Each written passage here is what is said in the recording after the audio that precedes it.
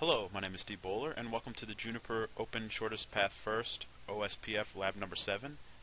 In this lab, we're going to take a detailed look at internal route summarization. So if this network topology looks familiar, we used this same network topology for our last OSPF lab, which was our not-so-stubby area lab, and we also used this same network topology for OSPF lab number 5, which was the stub area lab. So continuing on, we are going to, in this lab, take a look at internal route summarization. If you haven't seen those labs, what I'm going to do is I've already configured all of the interfaces for us, because if I had not, as you can see, that would be a lot of work. So I'm just going to give you a high-level overview of our network topology. We have 6 routers in the network, 5 of which are in the OSPF domain. And then our 6th router, which is R6, is actually outside of our OSPF network. And what we're going to see is we're going to bring in some external routes off of R6. From R5, we're going to redistribute our static. So on R5, we're going to have static routes pointed towards the loopback 0.6 networks that are off of R6. And then on R5, we're going to create a simple routing policy in which we're going to export those routes into our OSPF domain on R5. So they're going to come in as external routes. R1, R2, and R3 have interfaces in OSPF area 0. R2 and R4 have interfaces in OSPF area 4. And on R4 we have loopback 0.4 with 4 networks, the 10.0.0.4, the 1.4, 2.4, and 3.4, all /24s. So what we're going to see in this lab is internal route summarization.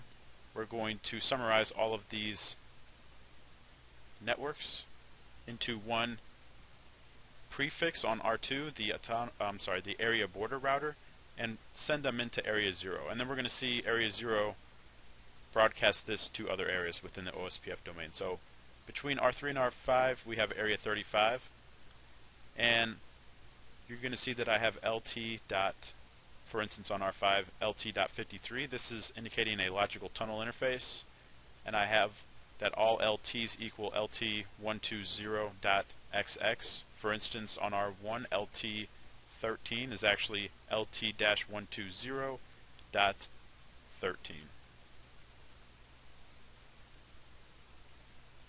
And all the networks between the routers, between R1 and R2 we have the 12 network, between R2 and R4 we have the 24 network, between R1 and R3 we have the 13 network, between R3 and R5 we have the 35 network, and between R5 and R6 we have the 56 network. The router IPs are as follows. R1, all of its interfaces are .1.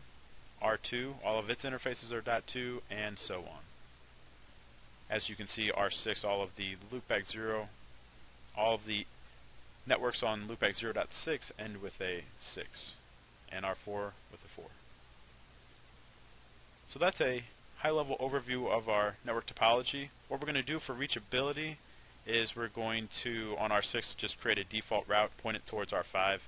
So let's go ahead and get to the configuration.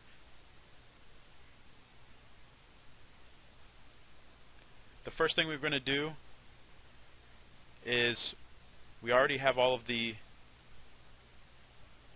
interfaces configured, and so the next thing we're going to do is go ahead and jump straight into, well, let's see, let's go on to R4, and if I do a show configuration, we only have the logical tunnel. So let's do this. On R4 we're going to create, we'll do set interfaces loopback 0.4 family inet address 10.0.0.1/24.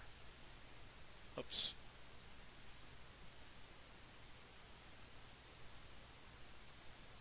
Oh, let's see, I think I got to be at the top of the, I don't think I can do this under the logical system, which is R4.